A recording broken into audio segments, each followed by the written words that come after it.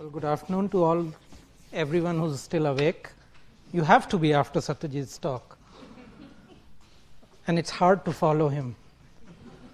Okay, so I'll give you a little piece of what I have done and what I do. I work at the Wellcome Trust DBT India Alliance. And the joke in the office is that the CEO stands for Chief Excuse Officer. Okay, so I was asked to tell you about me. So I grew up in an era where there was no Google, which meant that we had time to read. And there are off-target benefits for that. And play, not a video game, but actually play outside, which built camaraderie, a sense of competition, healthy competition, and hung out with friends most of the time, real friends, not your virtual Facebook friends.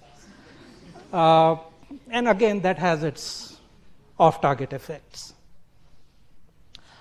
My education, I studied chemistry at the BSc and MSc levels at Aligarh and IIT Kanpur, backed off to US for a PhD, and then when it came time to do a postdoc, I had the same dilemma that you've heard some other speakers talk about earlier, whether to go to a very well-established lab or to go to a lab that is just starting, a young PI.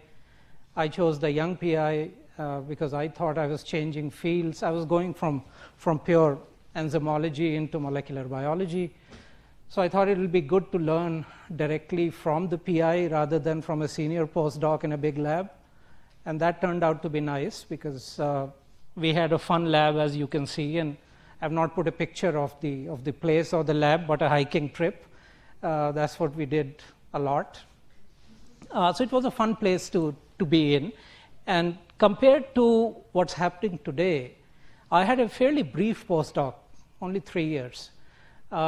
Today, I see people are doing 2, 3 postdocs, 7, 8 years, and burning themselves out in a postdoc. And by the time they get to their first faculty position, they really are a lot of times at a loss what to do.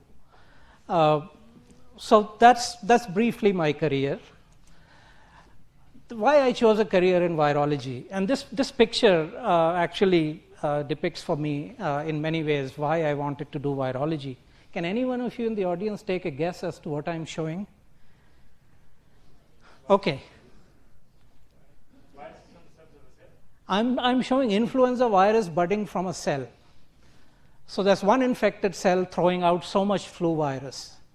And that's something that fascinated me as I was coming out of graduate school, that, viruses being so small, such limited genomic space can actually control an organism that has a much larger genomic space than they do.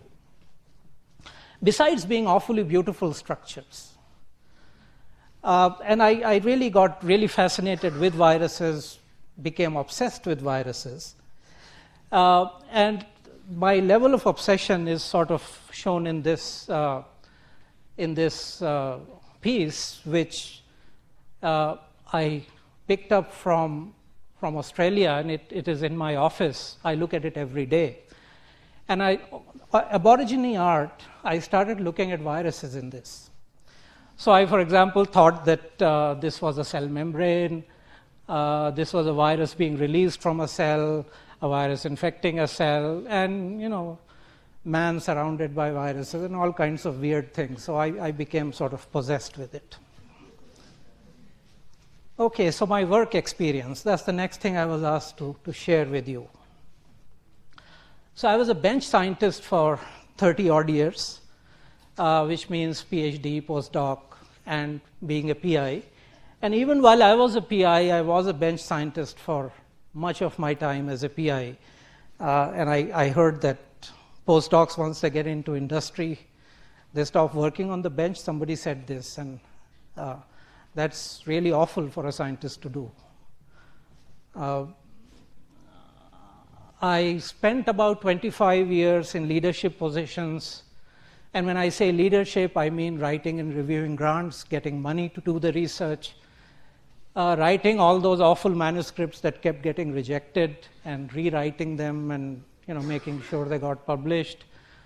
But more importantly, as a scientist, many of you don't realize this, but a lot of time of a PI goes in managing people. So it's not very different from what people in industry do or otherwise. I also spent about 15 years in science management and policy. Thanks to all the DBT committees that Satyajit and I have shared. Thanks for all the policy-related things we talked about there, sharing experience with people in my lab, institute, others. And in general, I have an interest in people. I have an interest in training people, in mentorship, in writing. Writing I find to be therapeutic. And I also have interest in reading science, history, traveling, photography. I have all sorts of interests. So then after about 30 odd years as a bench scientist, I decided to make a career change. And this pretty much depicts my career change. So I went from being a research scientist who's always begging for money to heading a funding agency that's funding and science policy. And the best part is I'm not handing out my own money. I'm handing out somebody else's money. That's great. So we look at grant applications, and this one thankfully says approved. 90% of the time it says rejected. But that's what I do now. I work at a funding agency, which most of the time we fund research, but we also at least think a little bit about policy issues. So this is where I work, Wellcome Trust DBT India Alliance. And this really provides opportunities in biomedical research for young people to launch and establish their careers, and for not so young people to get into leadership positions. We fund basic science, we fund clinical science, we fund public health. And we do this funding through a fellowship program where there are 4 career stages at which we fund people. An early career fellowship is typically given to people who are 0 to 4 years post-PhD or MD. And I'm very pleased to see that 2 of our early career fellows are actually organizing this meeting. That's wonderful. The intermediate fellowship is given to people who are 4 to 7 years post-PhD, senior fellowship to 7 to 15 years, and Margdarshi fellowship is more of building a center of excellence. So that's what I manage at this time. So about my job responsibilities are to manage a funding portfolio which is worth roughly 1,300 crores over 10 years. And the responsibility really is to organize a fair and transparent system for selecting and supporting the best people. The aim at the end is to really produce the next generation of leaders in biomedical research in India. And I do this by managing a team of about 20 people. We have 2 office locations. Our secretariat is in Hyderabad, and we've almost opened a small office in Delhi, which should be operational in the next 2 weeks or so. We also do a lot of outreach, go to places, tell people about our programs, and sort of invite the best people to come forward and apply.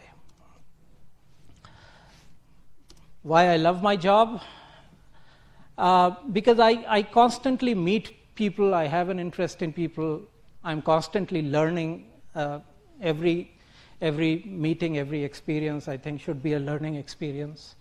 And I learned from a lot of young people, a lot of very bright people who are our applicants, our fellows, committee members, all sorts of people. And really, I feel that if I do my job well, if people in our office do their job well, we really have a potential to promote world-class research in India. It's not that if we are not there, world-class research won't happen in India. We are just, one more cog in the wheel and perhaps a catalyst, if I may say so. What I don't love about my job is living out of a suitcase, which I'm doing right now. And being a virologist, I know that too much travel is bad because there's too much influenza on airplanes. Think about it. You're in a closed space for 2 hours. All the air is being circulated. Great source of respiratory infections. Find a cure.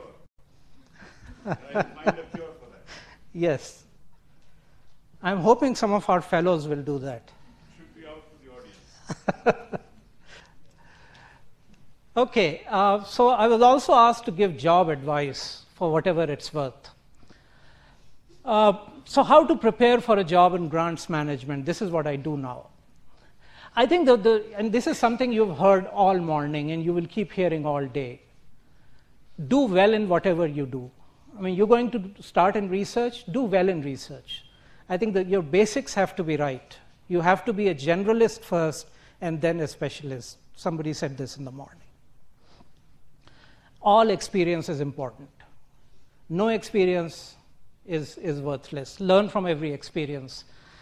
And if you're going to be in grants management, as Satyajit was saying, job satisfaction for a grants person, have a genuine interest in helping people and really be generous with your time and advice.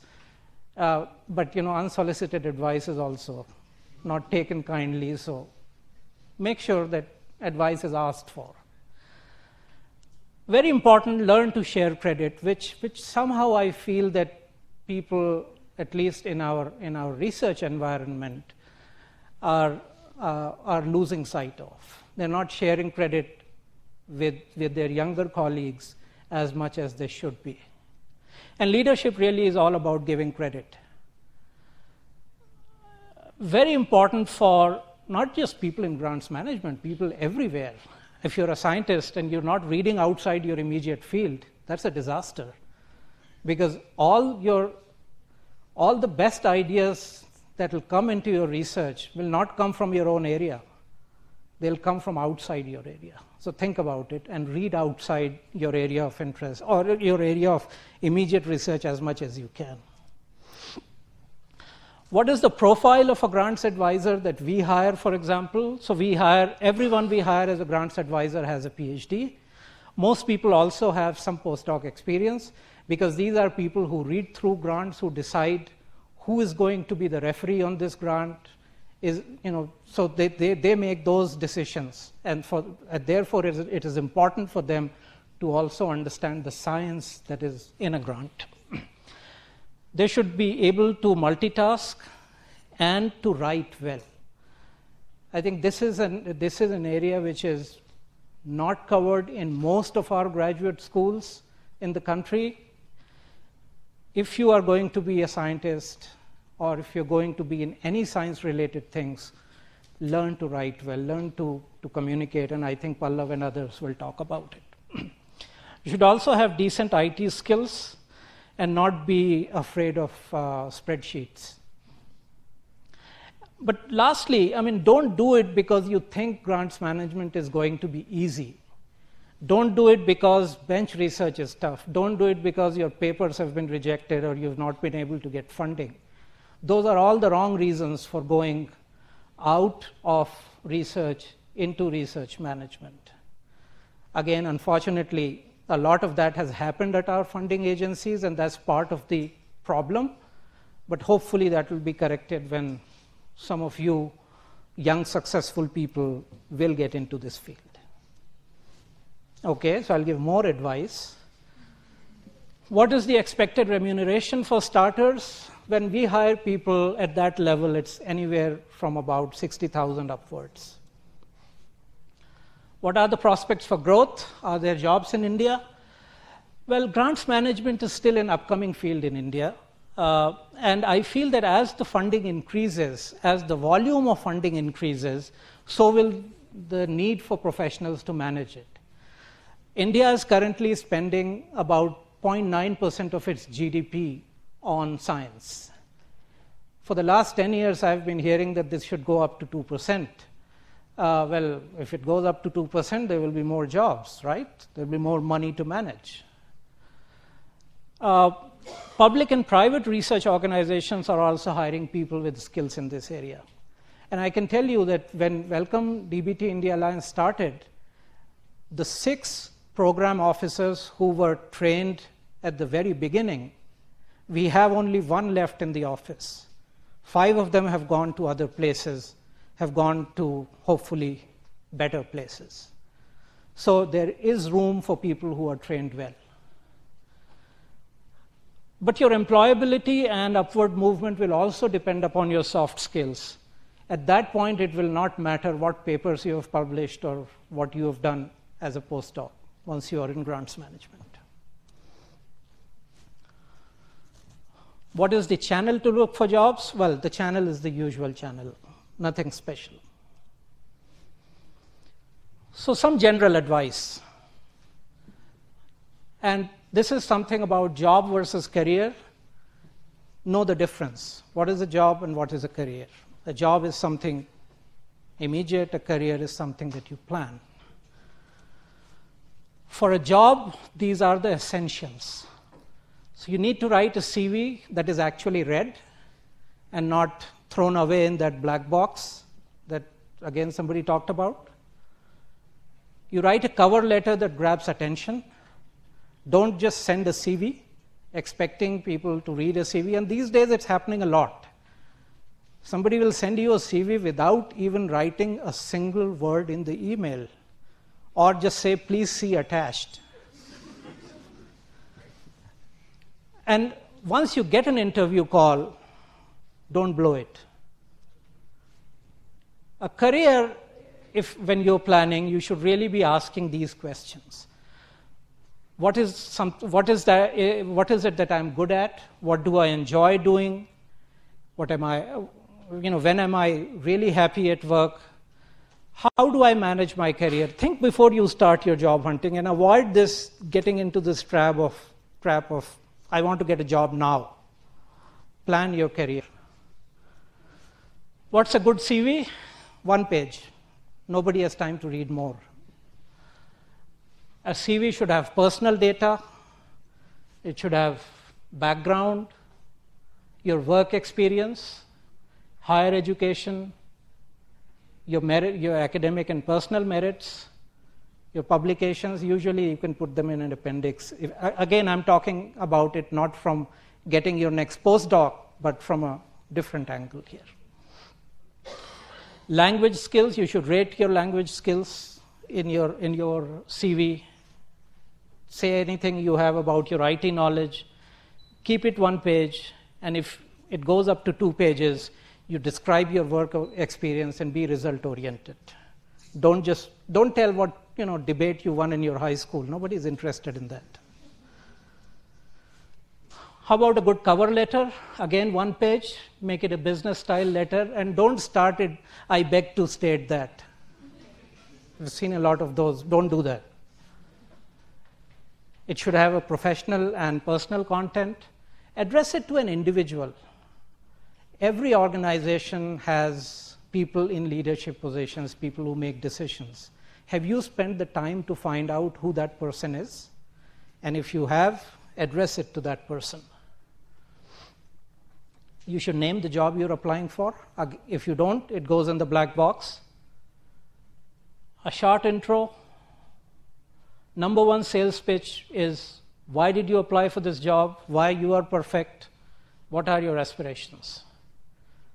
Number 2, work-related. Choose 2 examples. Tell people your experiences.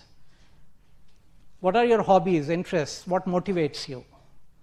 And a short closing. Don't say, I remember forever your humble servant. Please. And proofread. Spelling and grammatical errors are a big turn off. Finally, the interview. Dress code, important. Know something about the organization you're applying to. Listen, and I've just listened to that. Okay, and finally, there are some all-time favorite questions that come for an interview, and here are those. I saw this in Nature last week or 2 weeks back, PhD overdrive, and the most important thing is here. An excess of graduates means that job seekers need to be versatile. Important. Develop soft skills. And keep asking questions. If you want to ask me any questions, that's my email. Thank you.